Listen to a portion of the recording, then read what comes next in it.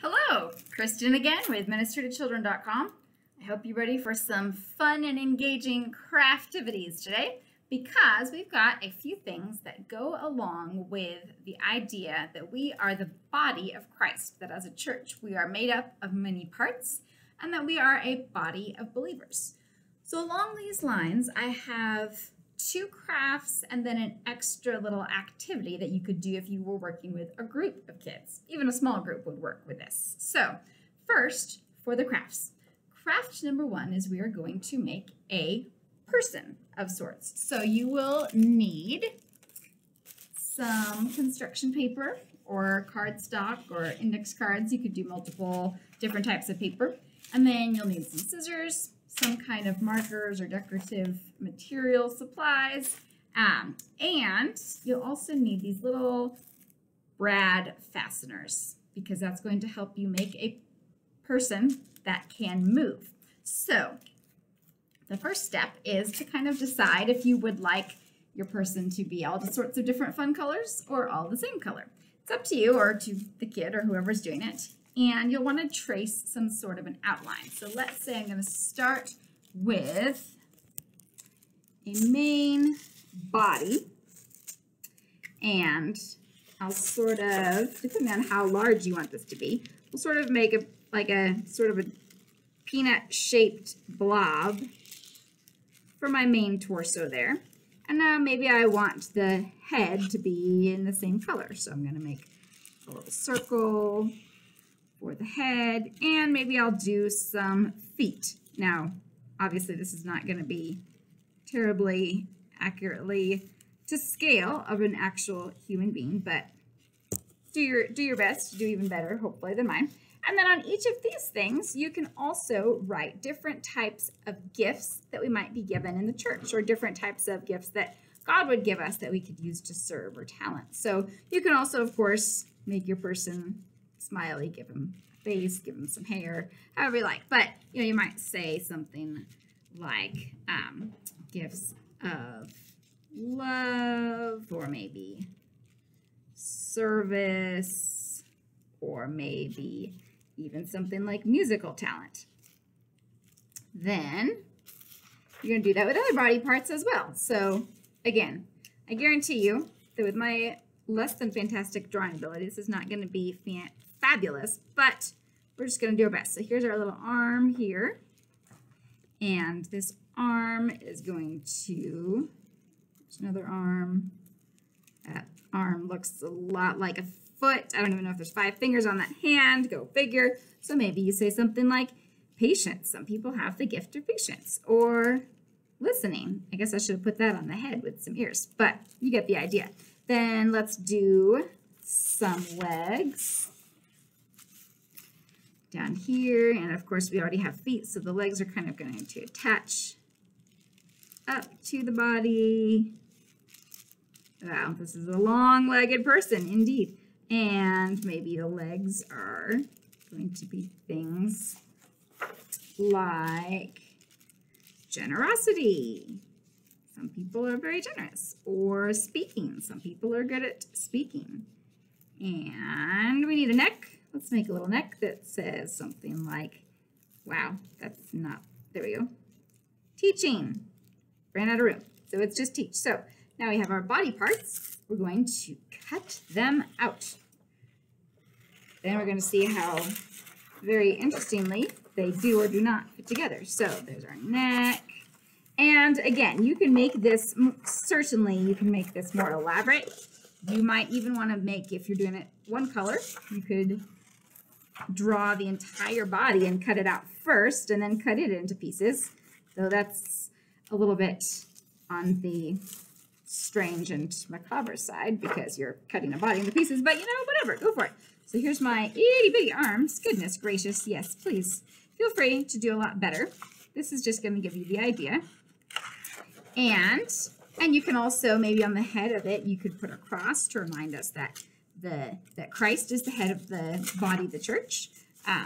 Or you can also do some sort of a verse caption to remind you of what's going on. So here's our little peanut body.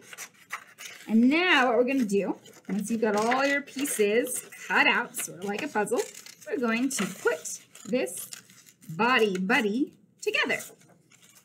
And as you go through this, you can talk about the passage from Romans and what it means to be a body of Christ and what it means to give yourselves to God, that he has given us all we have. And so it only follows that we give it back to him. So some of these body parts we're going to tape or glue together.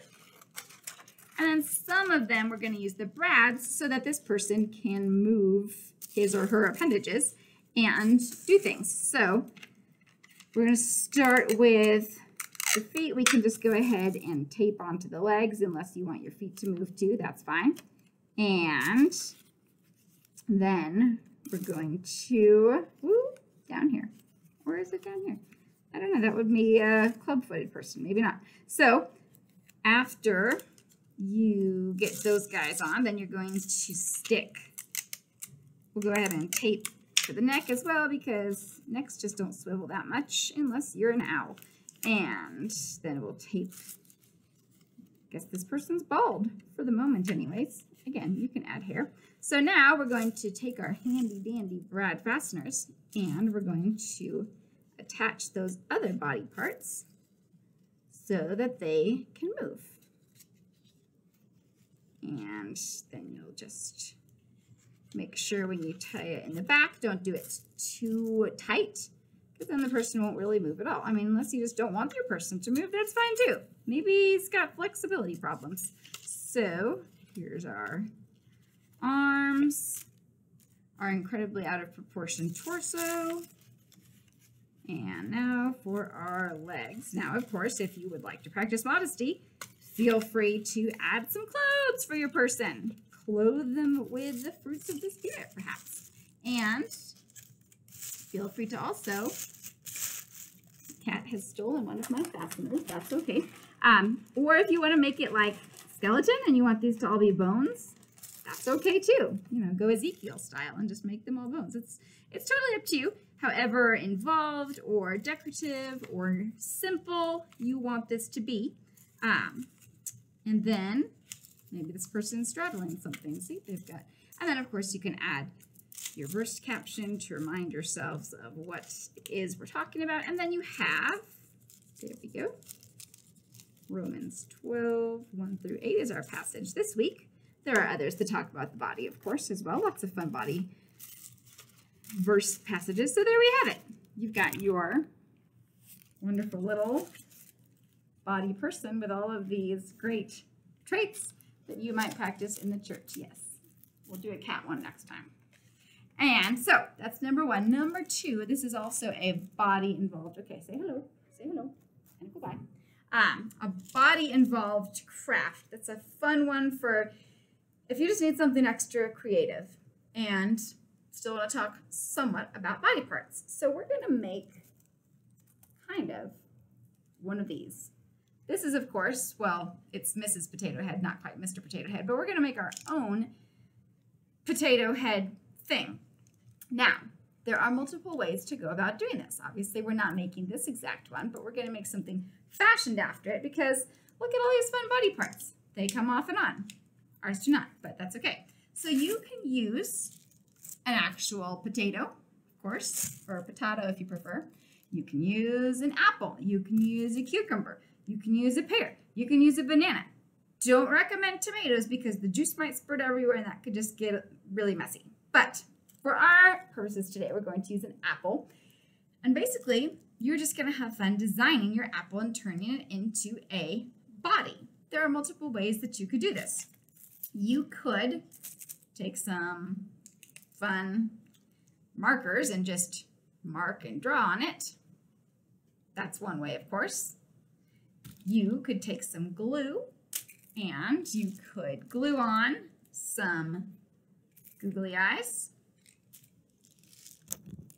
Now, of course, you can glue on all of your parts, or what I would maybe recommend, those are really large eyes, is also if you've got some sort of a toothpick or perhaps like a longer toothpick or a sword pick, you can attach things in that way as well. So maybe you've got your little pick here and you want to throw something on the end of it like a pom-pom or even a little jewel. You could stick that on the end of your picky thingy, and then you can stab that into the apple and sort of make it more pronounced that way. Ta-da! Or maybe you want to wrap some fun pipe cleaner around him and dress him up like that. Or give him a little nose. Or use another toothpick to just give him a longer nose. Kind of like Pinocchio. Oh, hello, Juicy. So feel free to draw, to glitter, to adorn, to poke and prod, and be creative and have all kinds of fun with your lovely little potato head, apple man, whatever you decide it to be, creation. But just remember, we're making it with a body of many parts, just like we have bodies with many parts, and like we are a church body of many parts. Okay, one more quick thing. Now, this is more of an activity. It's more of like an opening game that you might do, but it's a fun one. So what you're going to do is you're going to start with a piece of paper. It's helpful if you have a long piece of paper. So we're actually going to put a couple pieces of paper together for this activity. And you're going to fold this paper into several pieces. And you're going to play a little game where you create some sort of a creature. So the idea here is, you want to fold it into maybe 4 or 5, depending on how many people you're working with and what kind of creature you kind of want to create. So what you're going to do is you're going to start with one side at a time. You're going to draw different parts of this creature's body. So you'll have your children that you're working with in some sort of a table or a circle or something, and they're going to use crayons, markers, what have you, to draw their different parts of this collective body. But they're not going to know what the other person has drawn. So you might tell the first person, okay, draw from the neck up. And the first person will maybe draw this little, maybe they decide they want to make a unicorn. And here's their neck and the unicorn. Obviously, unicorns aren't my strong suit. Here's the little unicorn horn. Here's the little unicorn mane. Here's the unicorn. Well, now they're going to hide that first part, flip it over, and the next person is going to draw the body. So maybe you tell this person, draw the body and the arms.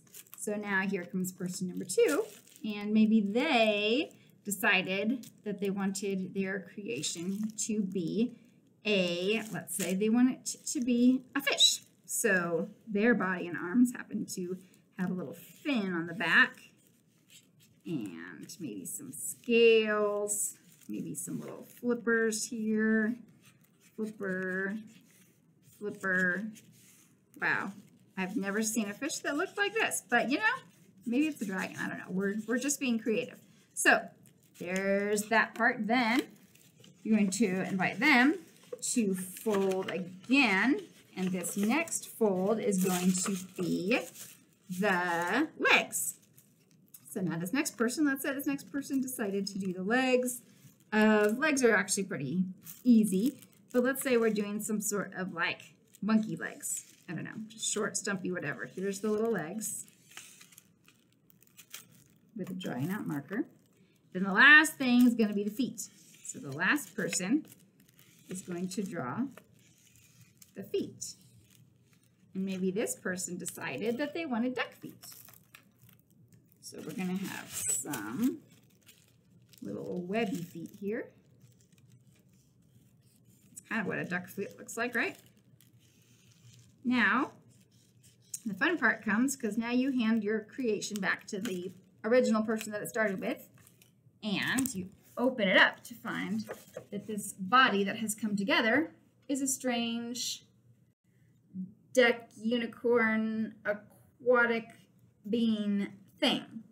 So that's just a fun little way of demonstrating that we all have our unique qualities and our creative qualities, and God uses us to work together to make a very functional and interesting body.